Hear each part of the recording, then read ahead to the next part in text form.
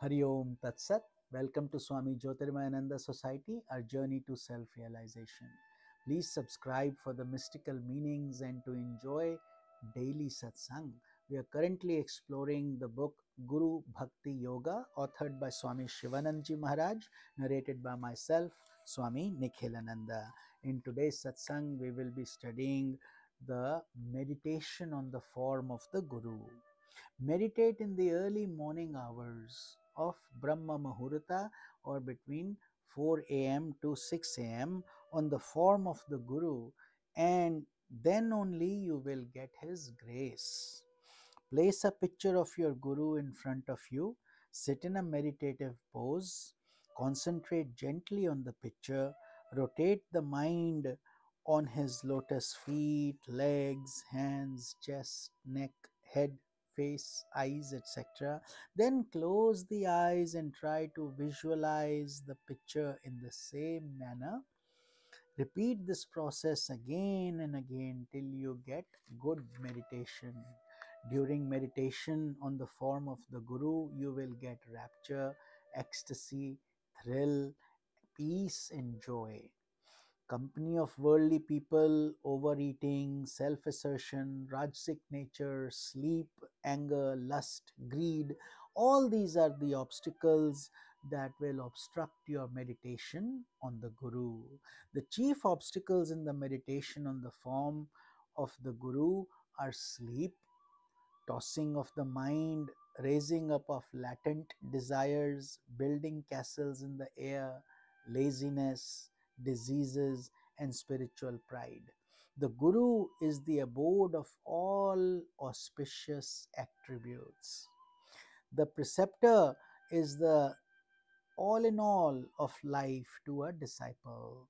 In other words, the disciple should completely surrender his being to the Guru, and through that grace he will benefit. This concept sometimes is hard for people in this modern day and age to fully comprehend and understand, but in surrender lies the real growth. Because if we have a lot of ego and we say, well, why do I have to surrender, I'm smart, I'm educated, then we have missed the point of Guru Bhakti Yoga.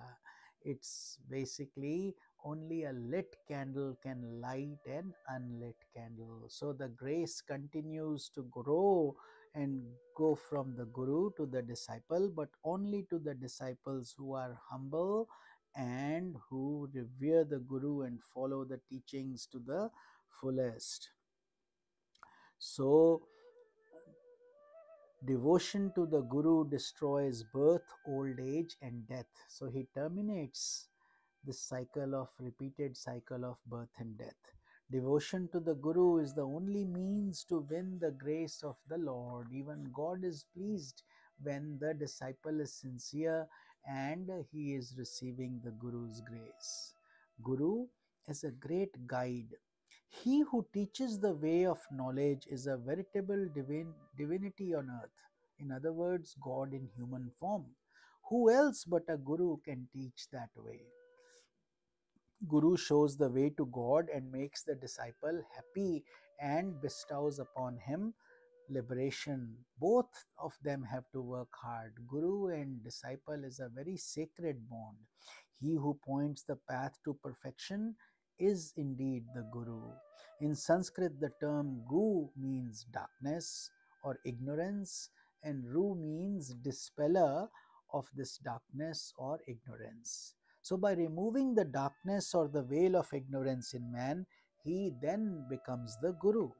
The spiritual teacher, by his constant instructions, trains the aspirants. The Guru is a divine gift from the Almighty to the true disciple.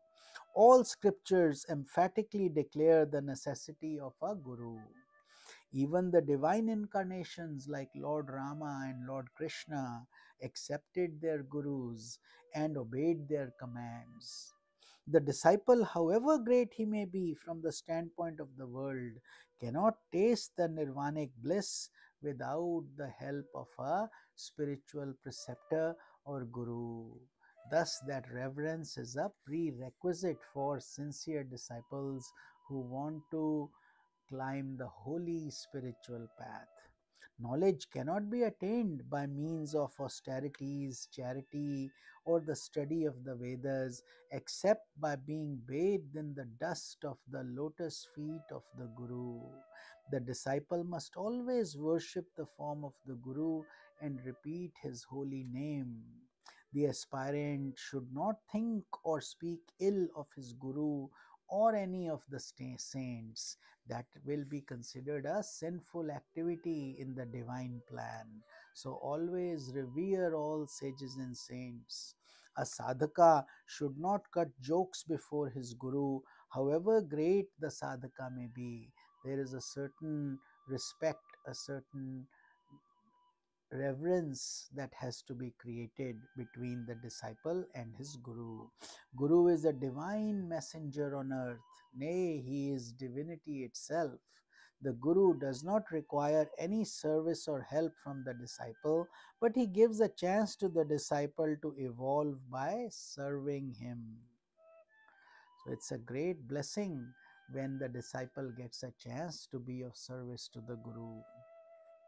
The way of the great.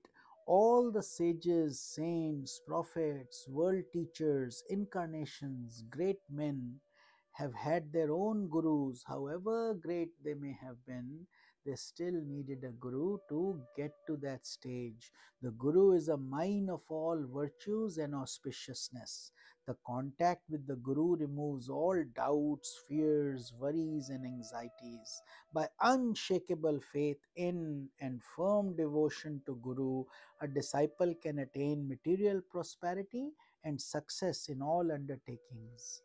The Guru is the lifeboat to the disciple who is sinking in the ocean of worldliness, and the Guru extends his hand and picks up the disciple and saves him from drowning. If you want to learn any art, you must approach a teacher who knows the art well. Only then can you learn. When such is the case with the ordinary secular knowledge, how much more should be the necessity for a teacher on the spiritual path? Something to ponder about. Those who attempt to control the mind without Guru's help are like merchants who have not secured a good pilot for their vessel. So, how can they be successful? The spiritual path is thorny and precipitous. Temptations will assail you. There may be downfall. So approach the teacher who has already tread the path. So he knows what obstacles will come in your way and he makes sure you avoid them. Close your eyes and meditate on the form of your Guru and recite his holy name. Meditation on Guru gives bliss, inner strength, peace of mind, and joy. Glory to Guru means glory to God. So what is our relation to the Guru? In this Kali Yuga, God realization is to be attained through devotion to Guru. That is the easiest and the highly prescribed path in this day and age. To receive initiation from a Guru is a great blessing. When many good actions have fructified, do you come into contact with the Guru. Mantra Chaitanya, the power hidden in the mantras, is awakened by taking initiation from the Guru. A Guru has that potent energy that gives the mantra its mystical um, content, the mystical impact to change your personality. So make it a point to serve the Guru with full devotion. No spiritual progress is possible without the aid of a Guru who is full of spirituality. Guru removes the veil of aspirants and obstacles and throws light on their path. So he removes their obstacles and gives them guidance.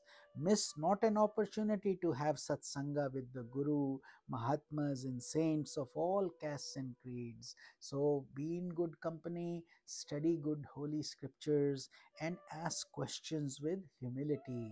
Make prostrations daily to your parents and school teachers and your spiritual preceptors. Let your mother be your God, let your father be your God, let your guru, teacher be your God, and let your guest be your God also. So treat everybody with reverence and respect.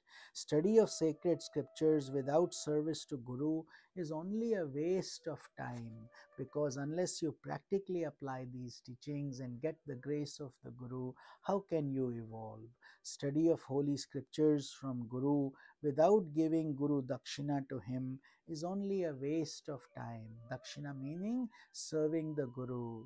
Dakshina can be through wealth, through your self effort, through your uh, serving the Guru in whatever capacity you can. Otherwise, just getting free teachings is not going to be very helpful for the aspirant, because there is no sincerity, no self effort, no drive, nothing major has happened. Just like you, when you go to the market, you have to spend money to get a product. Much in the same way, to get this high spiritual knowledge, all the sages and saints say that Guru Dakshina is a necessary part of this holy relationship. The mere reading of Vedic texts, Upanishads, and Brahma Sutras without fulfilling the Guru's wishes will neither bring good nor knowledge. So it will not help if we just stay at the bookish level. After serving a long time, a pure and calm mind becomes your Guru. So once we do this regularly and we get Guru's grace, then obviously we are following the path in a proper way. So with this, we conclude our satsang for today. In tomorrow's satsang, we will study the indispensability of Guru's grace. His Guru, the Guru's grace that performs miracles in so many ways. Om Shri Guruve Namah. So with this, we conclude our satsang. Hari Om Tat Sat.